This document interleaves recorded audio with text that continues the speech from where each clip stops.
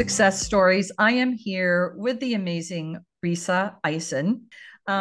Resa came to me through a mutual friend of ours. She heard me do a talk through Wendy White, Mm-hmm. and dear friend and wonderful consultant, my friend Wendy White.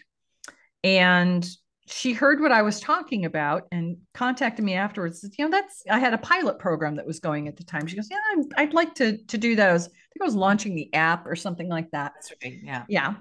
And you're like, well, and we talked, and Resa said that she didn't have that much to lose, but she had some other goals that I'll have her tell you about. And it's Mm-hmm. been a not a conventional reboot journey by any stretch of the imagination, but we've had a Oh, wonderful time, gotten to be great friends, which I enjoy as part of what I do. Is the friendships I make with the people that I serve is such a reward. And Resa is a jewel in that crown. And I'm going to let her tell you about it. But welcome, Resa, and thank congratulations you. on your results and everything. Thank Um, you. So happy to be here. so, what initially made you want to do the program? What was it about what I talked about that interested you to want to look further? So I think there are two things. One was that I really had been focused on losing at least 10 to 20 pounds and had been miserably unsuccessful. So when you talked about the program and it looked like I could actually, accomplish that goal, that was very appealing.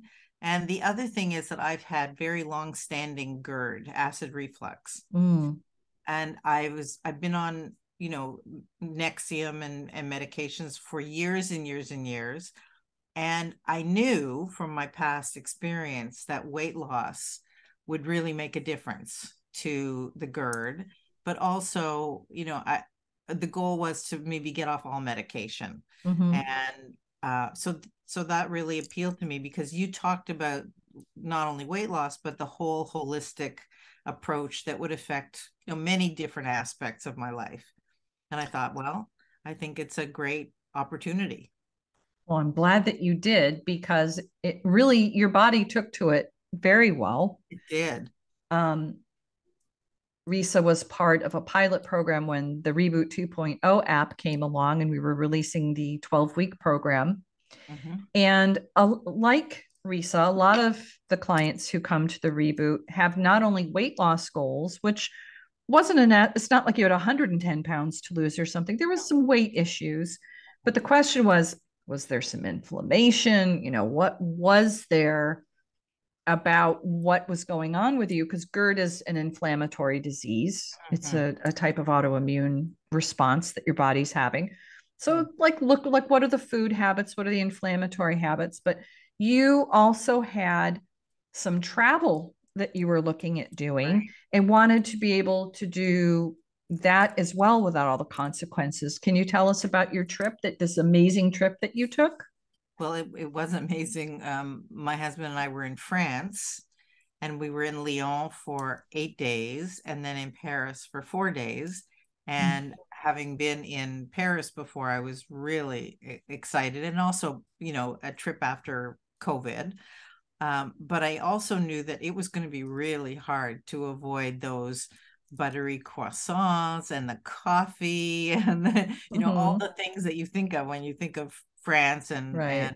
cafes. And so Cheese and wine and cheese, baguette. wine, Yes. and yeah, and sauces, like, French Mm-hmm. cooking can be very full of Rich. sauce Yeah. and rich. Yeah. Yeah, exactly. Yeah. So, I thought if you and I could actually talk about a way of navigating that so that I wouldn't completely get off the wagon.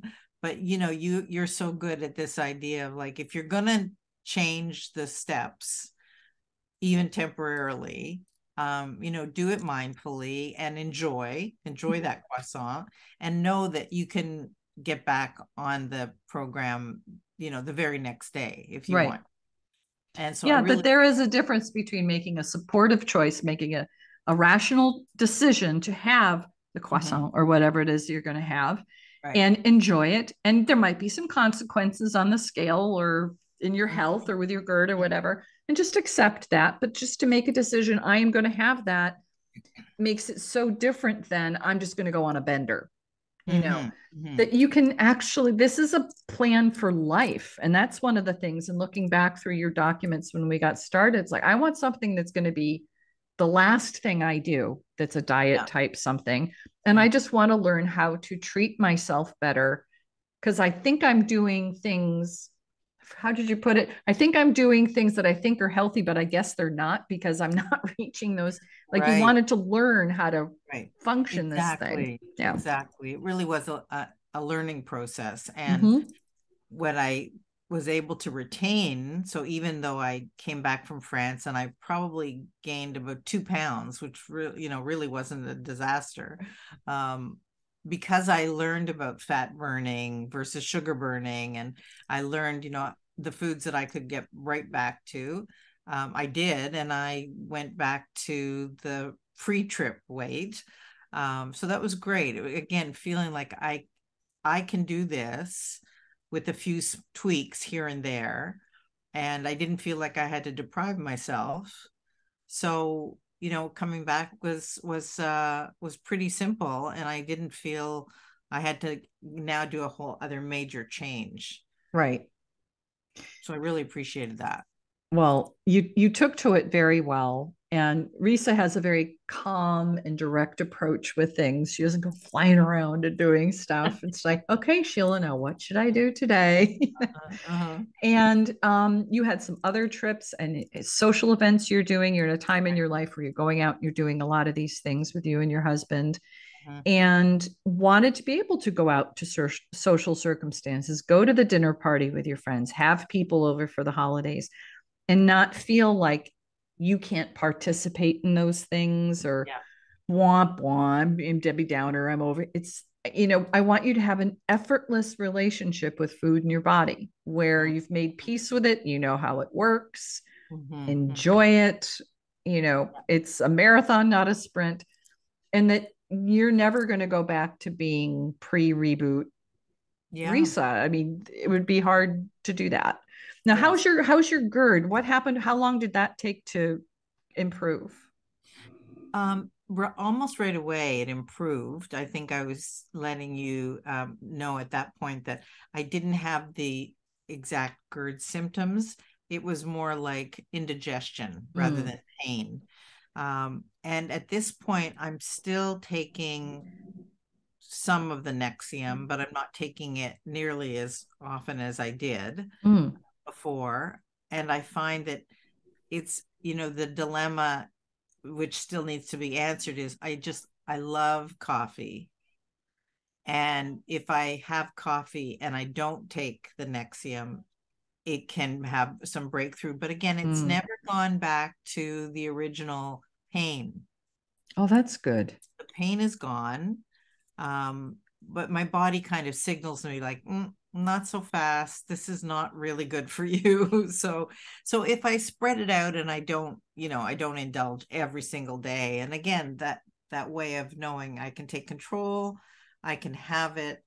I have to really know that if I have it, I may experience that indigestion, but I haven't really had too many symptoms lately. So I That's think great. it's kind of regulated, which is fabulous. It is. And in terms of feeling like you made an investment and it was worth it, do you feel being part of the reboot was really something worthwhile that you do again? Had you the chance to do it back then? Oh, definitely. I would say that the thing I loved the most about the program was having a chance to meet with you, once a week with the group, whoever was present, and being able to talk about some of the information so that Mm-hmm. I could get some clarity and I could understand more, what I was doing and why I was doing it. And so Mm-hmm. those individual contacts with you were invaluable. Yeah, for anybody listening, once a week there's a group session in which we limit, and I curate these groups with people who have things in common or in a similar part of their journey. And everybody gets around 15 or 20 minutes to go over their progress. You do some homework, I do some homework, and we come together and discuss what your week was like, what your challenges are, what your challenges coming up are. We did a lot of planning for your different trips. And so what's Right. happening? So are you going to be in a hotel, or are you going to have a place, or how to go about doing this? So almost right away, we do dining out strategies and how to get out in the world and Mhm. make this part of your life. Yeah. And the accountability sessions are fantastic. Yeah. It's where the rubber hits the road.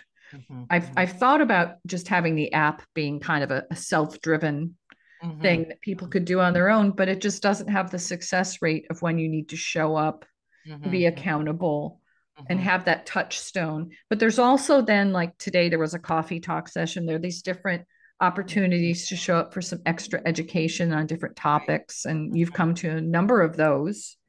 They've been fabulous. Yeah. Yes. And after the reboot, have you stayed on the reboot life and been able to still continue to get a lot of the benefits of having those resources available to you? Absolutely. And I keep going back to the recipes because you kind of you learn so much by doing a recipe that you can Mm-hmm. translate into the next recipe.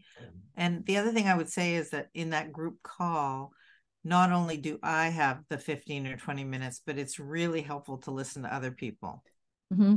And so, I've learned a lot from the journey you're going on with other people, not necessarily that they have the same issues as me, but again, a really good learning opportunity.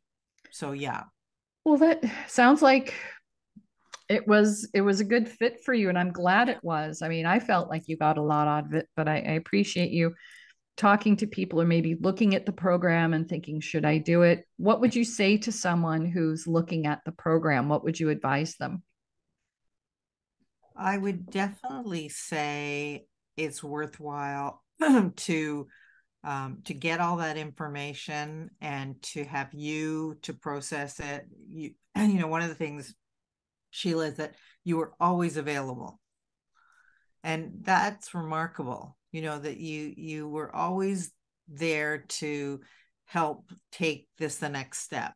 And so I would say, if you want, what I would say to somebody is, if you want both the information and the person to process that information with, it's a great program. You certainly don't feel like you're doing it alone, and that makes all the difference, I think, in things like weight loss and change, just transformational change. It's really hard to do it on your own, and as much as we might think, oh, I'll just take this and I'll implement it, there's a world of difference when you're doing it with you. So I would definitely say that's worth the price of admission. Oh, well, thank you. That means the world. It really does, because you were in it and you were the total rebooter. You stuck with it. You came back after a couple different times of restarting the program and just jumped right in and got Mm-hmm. to work and rolled up your sleeves and used the app with all of the lessons and all of, the everything that it offered. So thank Yeah. you so much. Is there anything else you wanted to add, or was that everything? I would just say thank you for being, so so wise, I think, and so helpful and supportive and so knowledgeable. I mean, that knowledge is invaluable. So thank you. And I'm so happy that I got to be on the program, and I'm so happy that you and I will continue to have a relationship. Yes. I look forward to knowing you for a very long time. Me too. Me Give my too. best to your family. Thank you, Resa, and Thank you, Sheila. congratulations on your reboot. I can't wait to see where you go with it from here. Thank you. You take care. Bye. Bye.